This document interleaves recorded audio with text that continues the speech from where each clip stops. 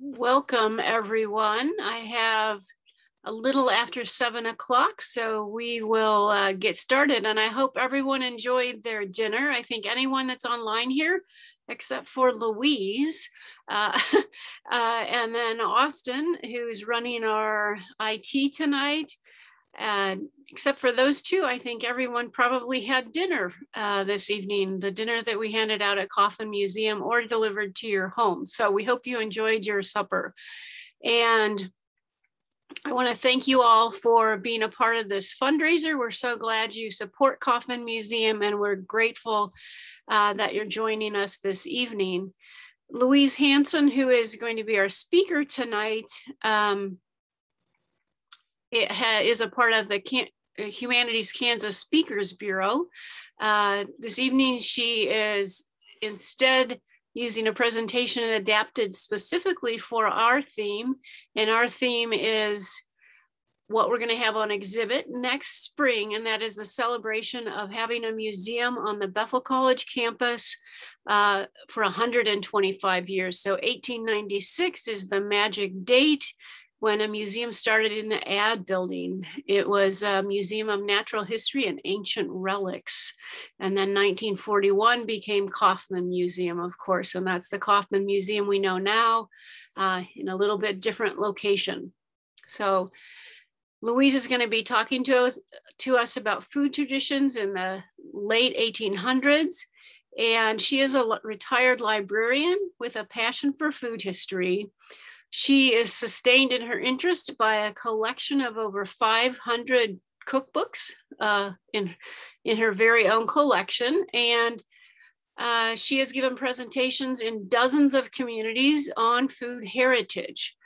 She is a longtime resident of Lawrence, and we're so glad she's willing to join us tonight. So I'm going to turn it over to Louise, and we'll go from there. Now, I believe we decided, Louise, to take questions at the end and not in the chat. Is that correct? Or are we also taking them in the chat? You can raise their hand and that'd be fine. Okay, at the end. All righty. Well, thank you, Louise, and I'll let you take it away. Okay, well, thank you very much, Andy, for the invitation to join you tonight. And congratulations to the Kauffman Museum on their 125th anniversary. It's a remarkable event for you.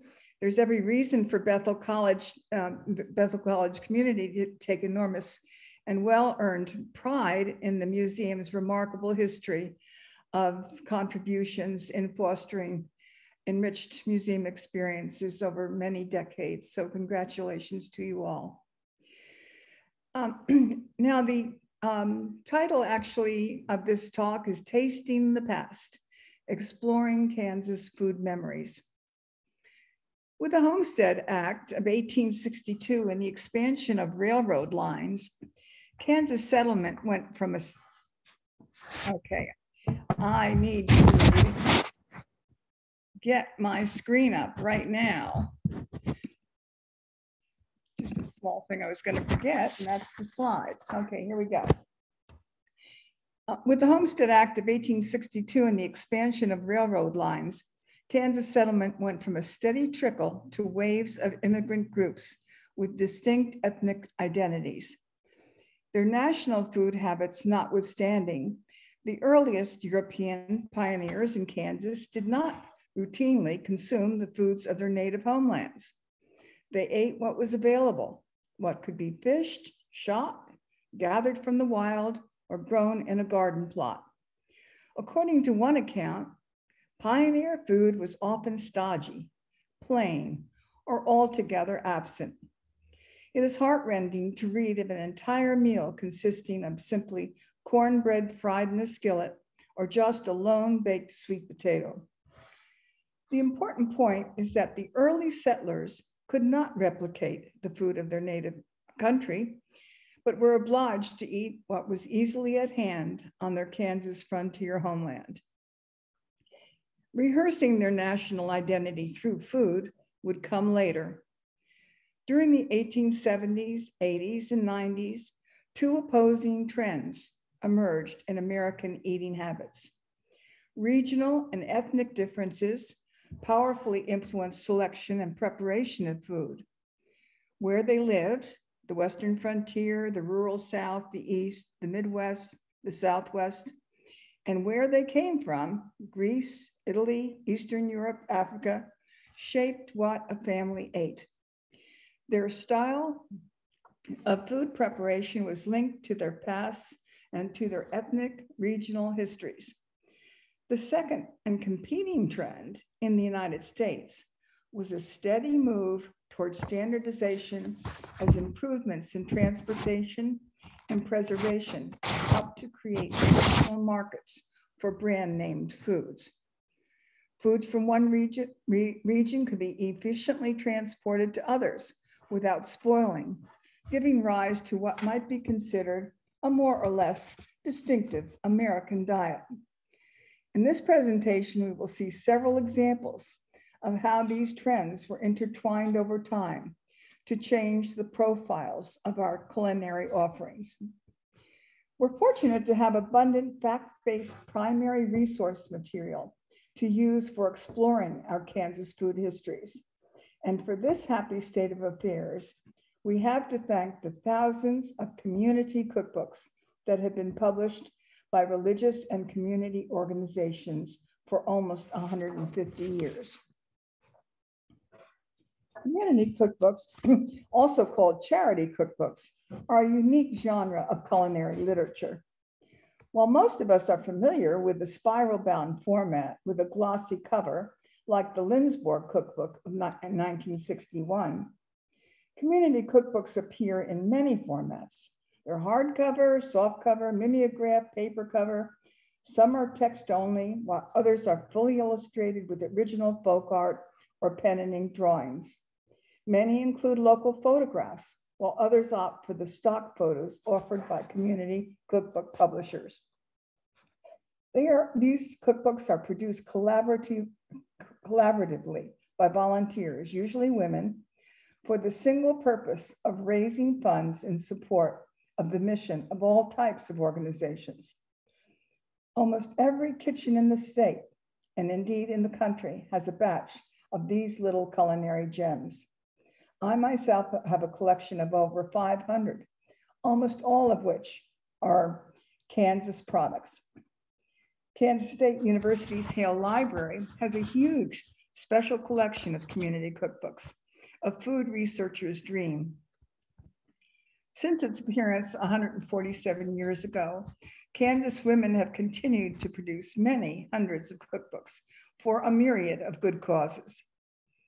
Emphasizing the fundraiser motivation for community cookbooks, a pithy advertisement from a publisher in a 1972 volume encourages organizations to compile a cookbook of their own for fun and profit if they need dough, K-N-E-A-D, need dough.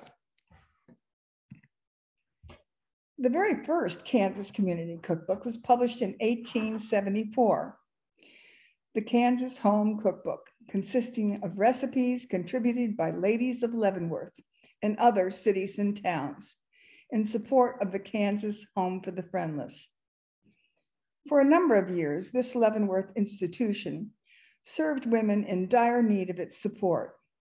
Of course, the year 1874 resonates with the Mennonite audience, since it is the year of the Great Migration from Russia of Mennonites to the barren south central Kansas plains.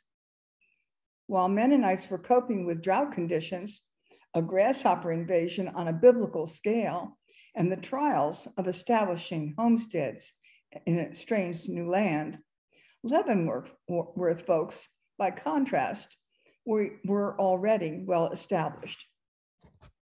Leavenworth, the very first incorporated city in the Kansas Territory, had been founded 20 years earlier in 1854. As a manufacturing hub, the community was enjoying a robust prosperity that is reflected in its cookbook. The Kansas Home Cookbook is remarkable, providing as it does a profile of the culinary and social life of the day, One portion of the cookbook features a number of menus, or bills of fare, as they were known at the time. What the Leavenworth ladies suggest as plain dinners were meals with a starter course, followed by an entree, with side dishes, and one or more desserts.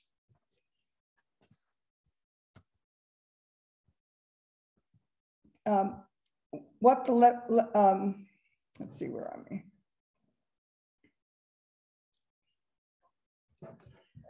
So we can see here that this particular lineup of plain dinners is not unlike a dinner that we might have today on Sunday.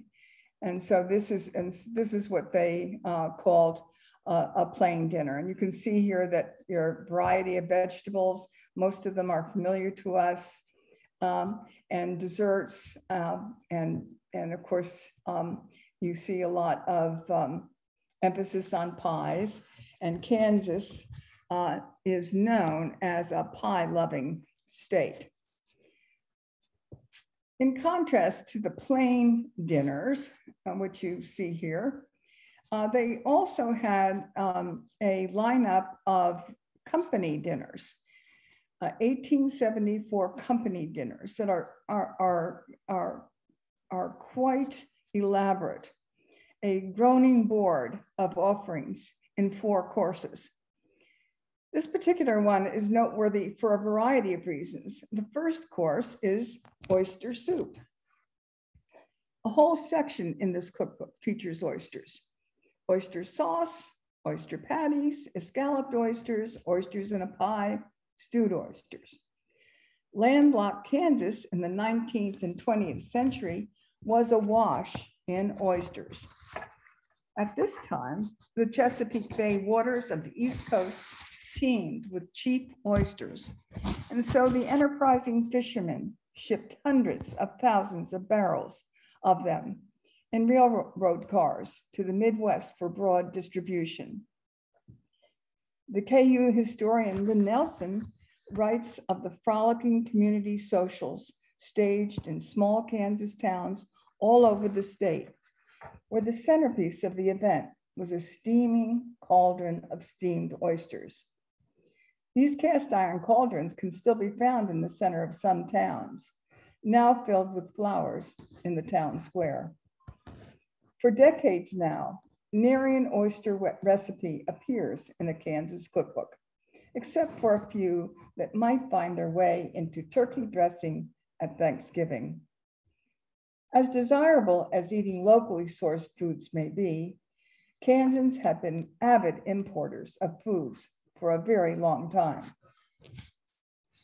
The potato side dish we see here on this menu may be predictable, but to call them Irish potatoes, you see that Irish potatoes, was a misnomer. The waxy spuds called Irish potatoes are not native to Ireland, but are actually from the Andes Mountains region of South America. The Irish imported that strain of potato. Later, they came to be called Irish potatoes in association with the Irish potato famine. Lastly, let's puzzle over one of the desserts that may be unfamiliar to us: hedgehog pudding.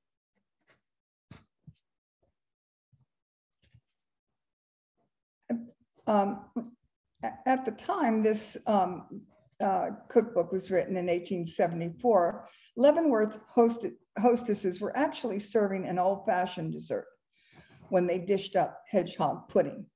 It was popular in the late 18th century colonial period, perhaps because it was loaded with alcohol. Probably not a favorite of the temperance movement people, the recipe calls for a cup of wine and a glass of brandy, in addition to milk, eggs, sugar, and sponge cake.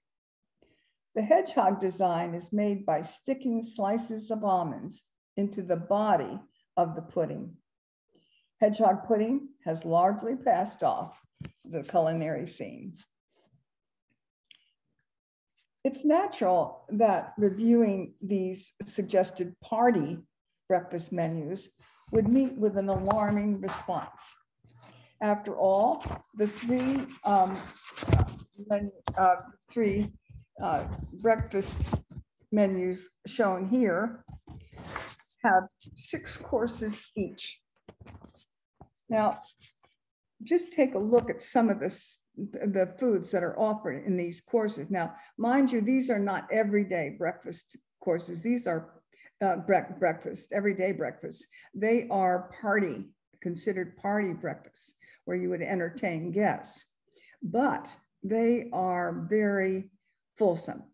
You've got quail, lamb, more oysters, told you, more oysters, prairie chickens, trout, filet of beef, sardines. This is breakfast fare for a party. Of course, quail, oysters, trout, and porterhouse steaks for breakfast wouldn't be very unusual fare in Kansas generally. It's more telling of a town in the throes of prosperity with hostesses that were very willing to flaunt it. One of the telltale signs that a cookbook is vintage is the sizable attention to bread making. In this Leavenworth cookbook, we find 33 recipes for bread and 9 for making yeast.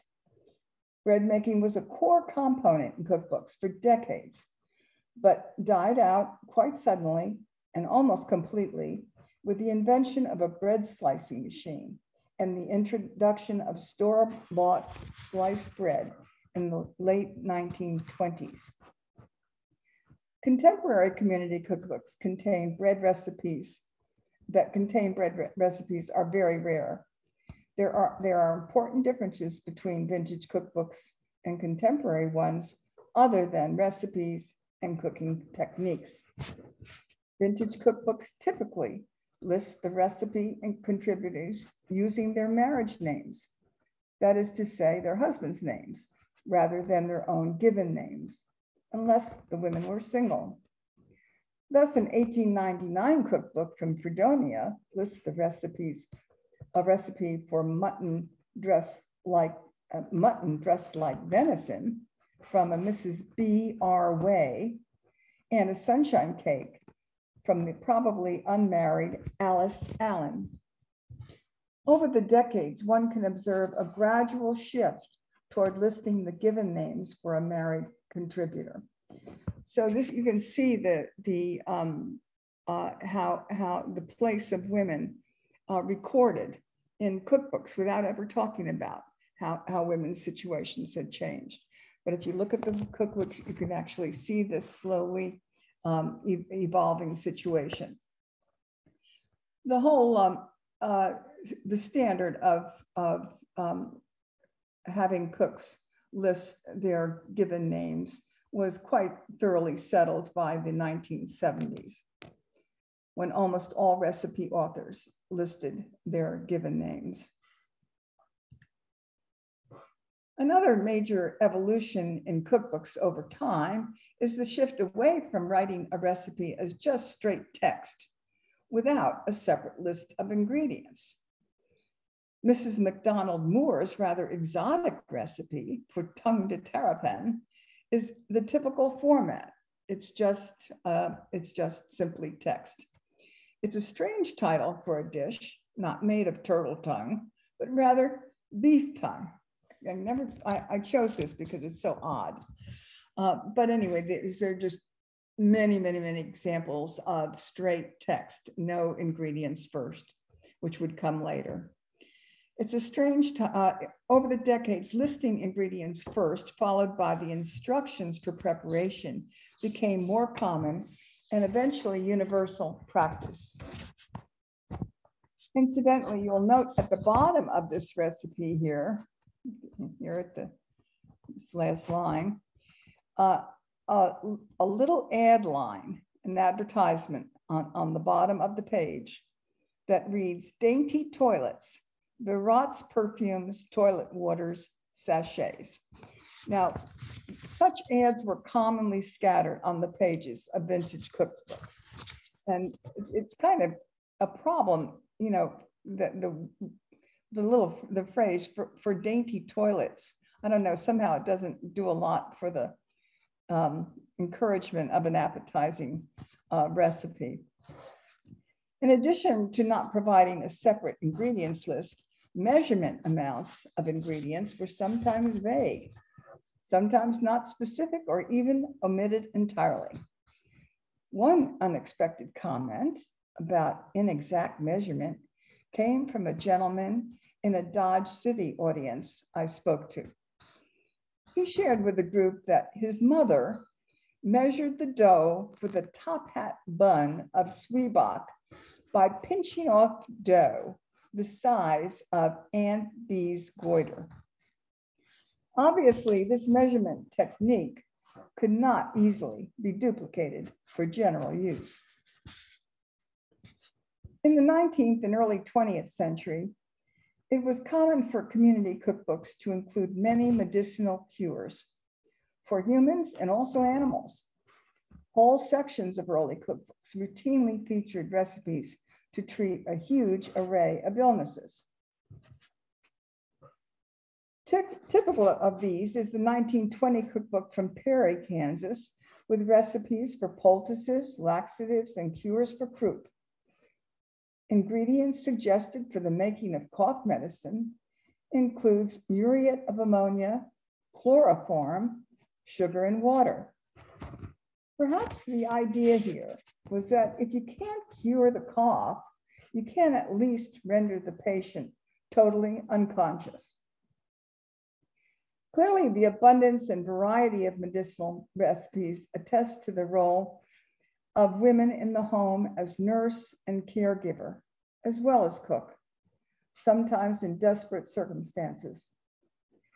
With just a little bit of imagination, we can read a recipe and paint a mental picture of the story it tells. A 1902 recipe is entitled simply Internal Cancer Cure. It reads, take the dried blossoms of the common red clover, put them in hot water, let them steep overnight, and this will be a clover tea. Take a tablespoon of this tea 5 or 6 times daily. Cases of virulent cancer have been cured by this simple recipe. Because this is a commemorative 125th anniversary event, I want to continue this exploration of Kansas food memories by looking back at what Kansans of the 1890s were eating about the time of the Kauffman Museum's founding. All of the components of your anniversary dinner would have appeared in one version or another on Kansas tables at the time. But these were certainly not the only choices the planners of your menu had available to them. I don't know what type of vegetable soup was served for tonight's supper, but some version of borscht would have been appropriate. Mennonites certainly loved their borscht. The Eden Mennonite Church in Mound Ridge included 3 borscht recipes in their 1995 community cookbook. There would have been several types of borscht with Mennonite associations from which to choose. Possibly the clear-based borscht that you see here, or the classic Ukrainian red beet, or even the somewhat rarer suma borscht, made with early summer garden vegetables. Favored as a garnish for borscht was smetana, that is sour cream, although some might have preferred radish, cucumber, or sprigs of dill. Tracing the lineage of borscht takes us back to Ukraine before the 9th century AD, when a simple broth was brewed from herbs like cow parsnip or hogweed that had been fermented. Those herbs don't sound very appetizing to us. Cow parsnip and hogweed. But here lies the distinctive feature of all borscht. It is sour.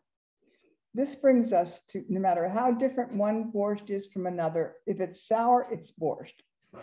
And this brings us to a point made earlier about the dual trends of embracing traditional food while at the same time absorbing national brand names, named products into our food repertoire. It is not uncommon for Mennonite borscht recipes to use canned tomato soup as a broth base. The Swiss Mennonites here in North Newton have a modernized borscht recipe made with canned beets and canned pork and beans, while maintaining that all-important tanginess with the addition of a dash of vinegar. It might be tempting for someone to suggest that these are borscht recipes that are less than authentic. There is probably no more fraught term in culinary discourse than the word authentic. Certainly one can imagine or even know of family members strained because the daughter made her zwieback with butter instead of the authentic way, with lard as her grandmother made it. In the case of borscht, the Mennonite or Jewish or Polish borschts are certainly not the original borscht of fermented herb broth. And yet any cook from these traditions might claim his or her borscht as authentic, as if the true borscht is one specific version of the dish, which it is not. It's probably best to focus on how good the version of the food you are offering tastes, rather than its pedigree. Years ago, my Swedish mother-in-law served what was claimed to be a very authentic, if notorious, lutefisk on Christmas Eve. But I assure you, the authentic lutefisk tasted just awful.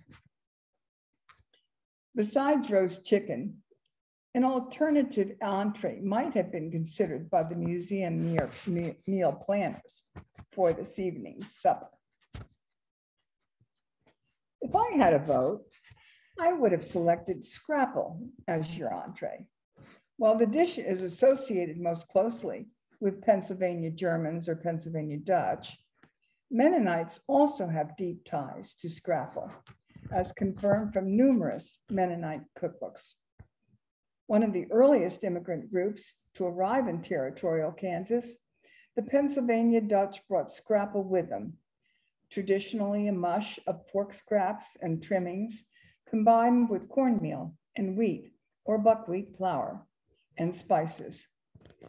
A Eureka, Kansas recipe from the year of Kauffman Museum's 1896 founding is typical. Scrape and clean well a pig's head as directed in pig's head cheese. Put on to boil in plenty of water. Cook 4 or 5 hours until the bones will slip readily from the meat. Take out, remove the meat, skim off the grease from the liquor in the pot, and return the chopped meat to it. Season highly with salt and pepper and a little powdered sage, if you like, and add cornmeal till of the consistency of soft mush. Cook slowly 1 hour or more and pour in pans and set to cool. This is nice, sliced and fried for breakfast in winter, and will answer in the place of meat on many occasions.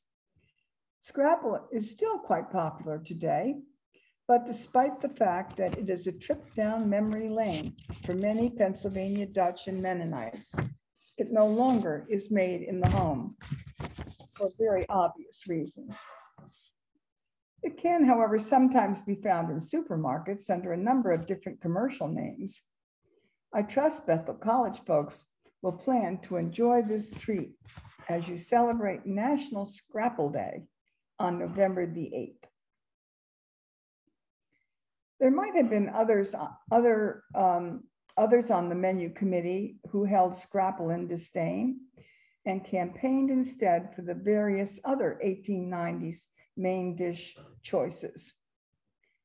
Baked liver would garner at least a few votes, maybe, but more popular bets might be tried and true bieroks. After all, bieroks recipes are found in virtually every cookbook compiled by German Russians. Made of somewhat sweet dough, wrapped around a filling of cabbage, onions, and meat, usually beef, and then baked, bieroks are really not a German food, but rather a Russian one. And a clue to this is that the word bierok evolved from the Russian word pierogi, a piroshki. In the end, your menu committee settled on roast chicken for the dinner entree, a tried and true choice. What's there not to like? The 1890s salad scene in Kansas was not very robust. I have never seen a salad as refined as your salad course of peppery frisee in any cookbook of that period. Salads commonly in those days might be some version of a Waldorf salad made with walnuts, apples, and celery, and to bind it all together, as one cook advised, any nice salad dressing. Other popular salads of the day were pea, fruit, bean, and very commonly coleslaw. Note that the much beloved American innovation, the gelatin or congealed salads, as they were called, were nowhere to be found in the 1890s. Then in 1904, a Mr. Charles Knox promoted his gelatin at the World's Fair, and sales of Jell-O began to soar. Perfection salad, an aspic filled with chopped cabbage, celery, and red pepper, graced many tables in the early 1900s and spawned a huge repertoire of Jell-O salad variations, still popular and enjoyed today. As for desserts, your menu committee made a spot-on choice with apple charlotte. By 1896, it had been around for almost 100 years. It was created by the French chef Louise Hanson. Basically, it's a tart that uses day-old dried sliced bread with a homemade spiced apple filling, sometimes drizzled with a citrus or apricot sauce or topped with whipped cream. Desserts abound in Kansas cookbooks generally, but in terms of sheer numbers, your neighbors to the north of Swedish heritage take the cake, so to speak. In some of these community cookbooks, more than half of all the recipes included are desserts and sweets of every description. To conclude my riff on your commemorative menu, I'll bring your attention to a dessert choice that might have been an alternative to apple charlotte, the ever-beloved vinegar pie. We rarely see recipes for vinegar pie today, although they were very common in older Kansas cookbooks. And some of those cookbooks include multiple recipes for vinegar pie. We still use a lot of vinegar in recipes, but we generally don't make pie out of it. And that is because we have apples available to us all year long. In the past, apples were plentiful only in the autumn. When a long winter set in, dried apples would be used in place of fresh ones to make pie.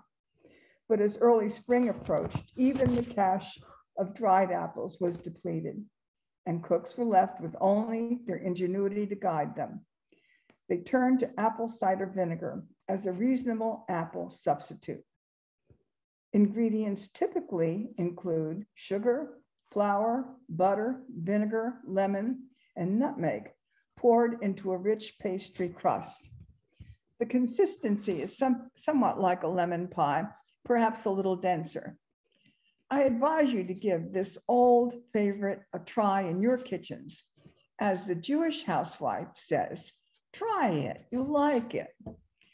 Now, I just want to draw your attention to something about this kind of interesting about this particular recipe, which you can't see too well, but you know, I'll quickly read it. You line a pie mold with a rich paste and fill it with 1 small cup of sugar, tablespoon of flour, butter the size of a walnut, 1/2 teacup each of sour vinegar and water, mix well and flavor with lemon or nutmeg. Now that's the end of the recipe. They don't, first of all, they advise, it suggests that you're actually mixing those ingredients inside the pie shell, which you would not be doing. You would have it in a bowl and then you would put it into the pie shell.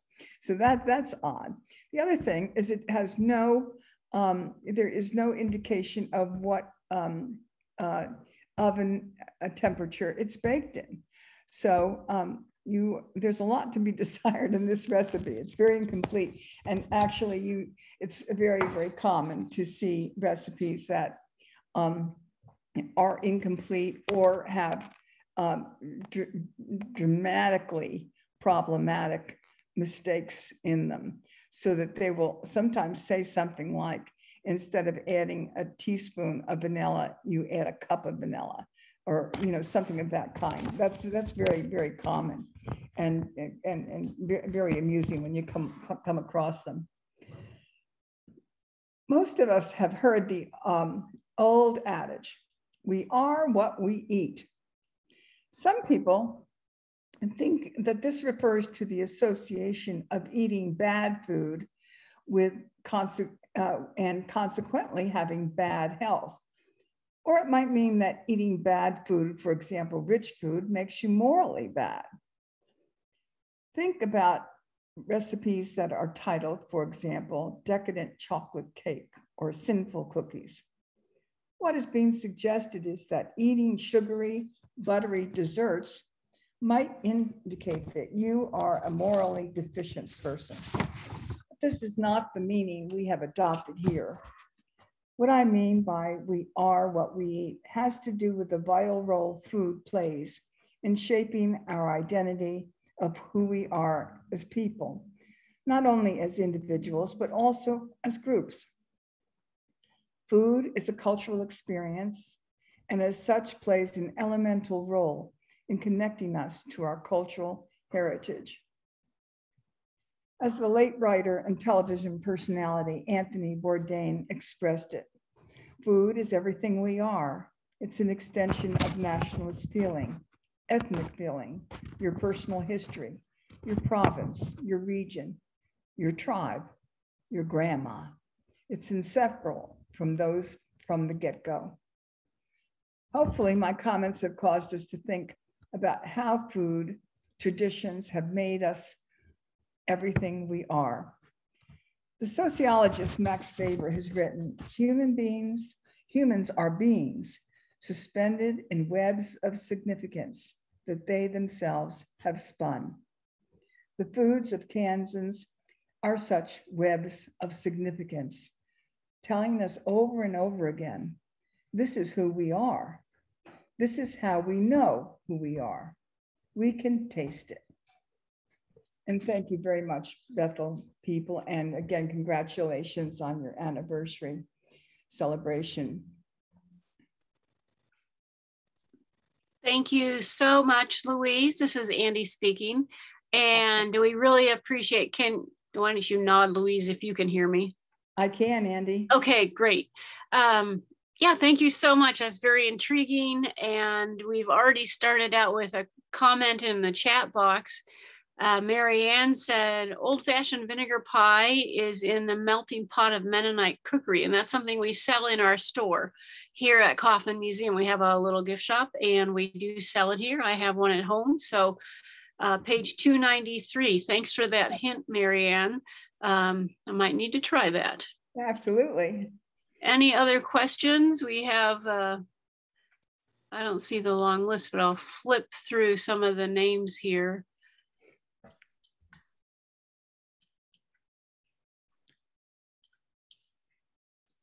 They could bring up their videos, right, Andy?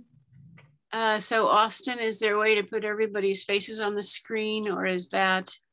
Yeah, they will have to turn their video on, but everyone should have the ability to unmute themselves and have their video on. Okay, so if anyone wants to ask a question, you're welcome to unmute yourself. I'll throw one out while people are finding their mute buttons. And my question is, on a couple of those 1874 menus, I saw one said boiled macaroni, another one said macaroni. And I wondered, was it common to have dried like elbow macaronis in the 1870s? And where did that come from? I mean, like, did they literally make that at home, or did they purchase it and bring it? Yeah. It generally would have been dried, not unlike what you can buy in the grocery store today. However, the one thing that they would do when they boiled it is they would boil it to death. I mean, they would boil it until you could really throw it at the wall and it would stick there. You see recipes for macaroni that they ask you to boil it for as much as 20 minutes. Ooh. So it's quite a scary situation with macaroni, but it would have been dried. They would not have been making it fresh.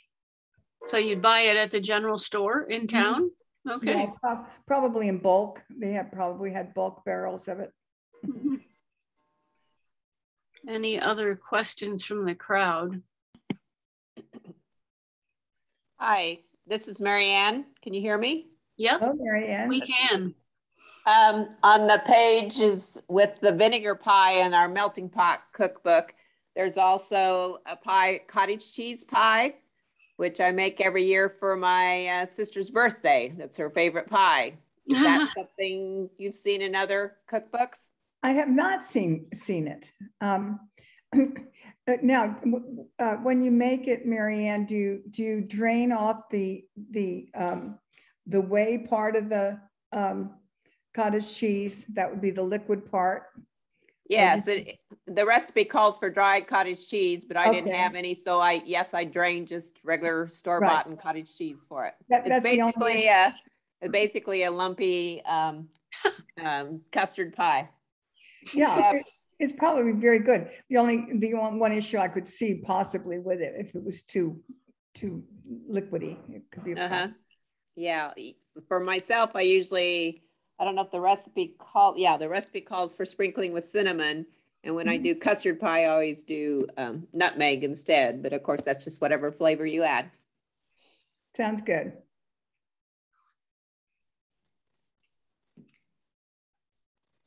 Well, I have another question. So what form, all those oysters people were eating, what form did that come in? I mean, packed on ice, canned? Yeah. I don't know much about oysters at all, so I don't know how you preserve them. It's an alarming thing, because especially when we think of local foods, to know that in the 19th century, there was a huge amount of shellfish from the East Coast, and they would pack them into barrels and wrap those barrels with ice and cover them in burlap, and it would stay a day or two. And of course, once they were arrived, they would be eaten pretty quickly. They're exceedingly popular. So. And just you'd have a small cookbook of, say, maybe 100 recipes or so, not that many, and you might have 15 oyster recipes in it. That's how popular they were. Mm-hmm. I've had some people say that they put oysters in Thanksgiving stuffing, and that their kids don't like it, and so they are. One little boy said, "My mother makes me eat canned tomato soup instead, because he refuses to eat the Thanksgiving dressing with oysters in it." I have heard of a number of families here in the Newton area that have oyster soup on New Year's Eve. It's very common. My family doesn't, but I know some others that do. It's very common on New Year's Eve. Yeah. In fact, those frolicking socials used to be one of the ways that teenage girls and guys would meet each other over the oyster soup pot. So they looked forward to it because it was a venue for having a good time and flirting and so on. So it maybe it's responsible for many a Kansas marriage over the oyster pot. I've been meeting over the oyster pot.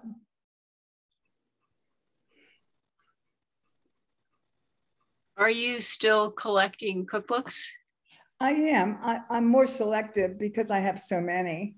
I have an office filled with them, but I'm more selective. I try to find where I have a hole, don't have some that I would like to have, like, oh, there are some Jewish cookbooks from a certain period I'd like to have. I don't have very many.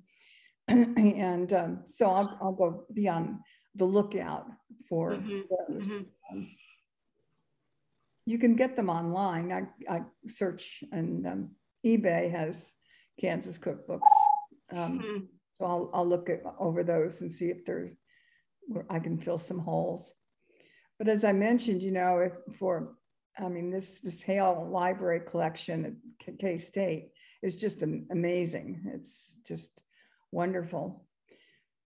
I was very worried when that library suffered that terrible fire, you know, several years ago, but they're back and doing their thing now. So I'm very gratified about that. And is that library open to the public, or is it only a research library? You can't check things out, or can you check things out? Well, you wouldn't. You might be able to use a Kansas library card through the Kansas State Library to check something out, but you might have to go through a certain bureaucratic thing to do that. But anybody interested in food studies in Kansas, that's just a remarkable gold mine of material. Okay. Any other, either your own food stories or questions for Louise? This is Bonnie Cravel, and I have a question. Can you hear me? Yes. Okay. In a lot of recent, or maybe 10, 15-year-old church cookbooks, a lot of them have a lot of like canned soup, canned this. Some recipes have as many as 3 or 4 cans put together in a casserole of some kind. When did that, using a lot of like canned soups and that kind of thing, when did those appear?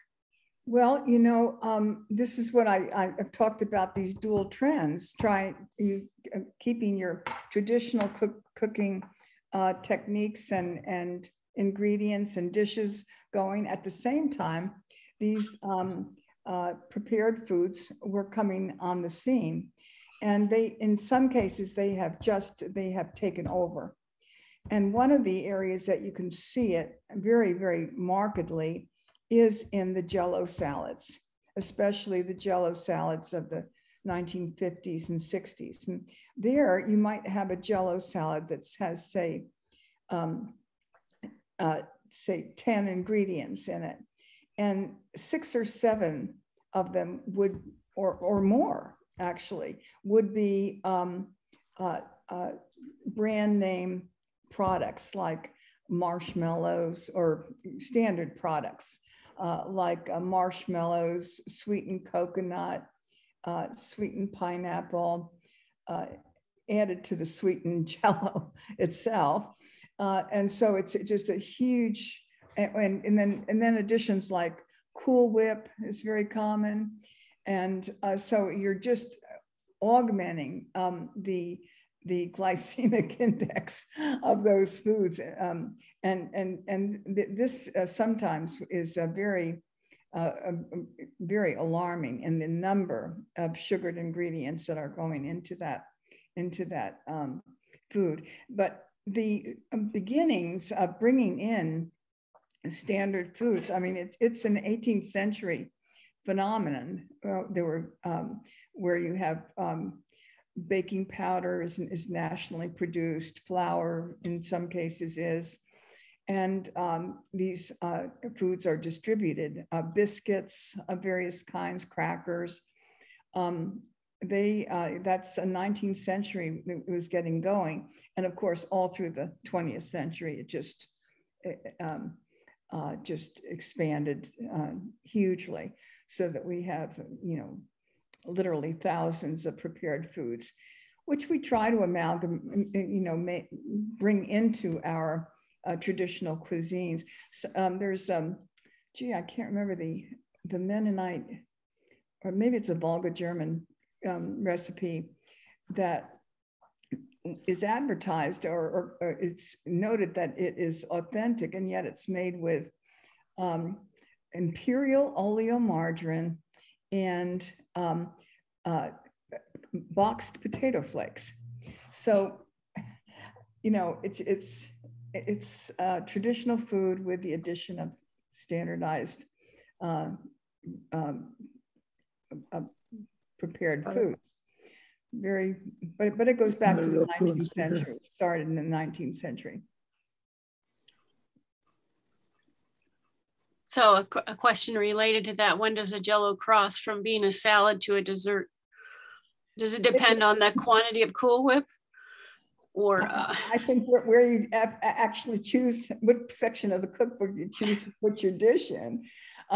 There is such a thing as a Jell-O Snickers salad, and and that was found in the salad section of the cookbook, and it clearly should have been in the dessert section. But you're right. I mean, what is from the standpoint of the nutritional breakdown of what's in there? It could just as easily be a dessert. My mother-in-law makes the Snickers salad with all the Cool Whip and Snickers and everything. And it comes from Kelowna, Iowa, is where she got hers from. That's where she's from. But does she serve it as a dessert? Yeah, we eat it all through the meal, through the dessert too. Okay, that's interesting. On the table, because just special occasions when the family gets together. And it always had to be with I can't remember if it was baby pearl, tapioca. It was one certain size that we'd have to go to the Amish store to get. But I don't remember which size it was, but it had to be a certain size. Now it is true that though that even very vintage salads often had a lot of sugar in their salad dressings, like a half a cup or a lot. But really the over the top sugar allotment belongs to the Jell-O salad domain. all right, any other questions for Louise? I worked at the Mennonite Library and Archives at Bethel College in the mid-'70s, and we got the budget, the Amish newsletter, newspaper, whatever. I can't remember if it was out of Ohio or wherever. And I was always amazed at how many things like with tacos and stuff that the Amish had. Tacos. Yes, something with Mexican things, and it was more Eastern. It wasn't, like down here. When did, Mexican dishes kind of start appearing more in community cookbooks? Oh, pretty early. They're not the Mexican American. That's an interesting story, how Mexican American food took over the restaurant scene. In Lawrence here now we have like 7 or 8 Mexican American restaurants, and there are more. There's another one going up on Massachusetts Street right now, a new one. But they've been around actually for a very long time, but particularly in Texas and New Mexico. There were even women who sold tacos on the street of St. Augustine, Texas, who were called taco queens. And they would sell their wares to working people for lunch. And it was very popular. And this is the 19th century. But it spread north and it spread out, and now it's ubiquitous, of course, the Mexican-American fare.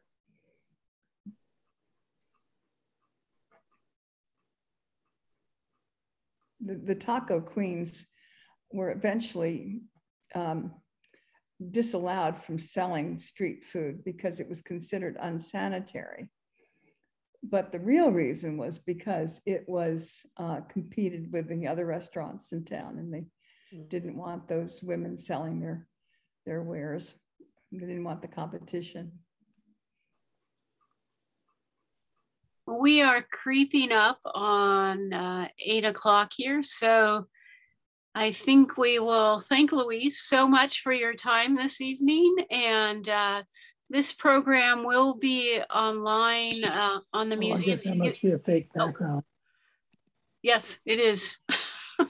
I do have a fake background, but this will be on YouTube sometime later on Monday. So you can look forward to seeing that. And if you talk to friends who I know are also attending the dinner who maybe didn't get to attend now, please feel free to share that information. And we will send out the link to that YouTube program to everyone that had reservations.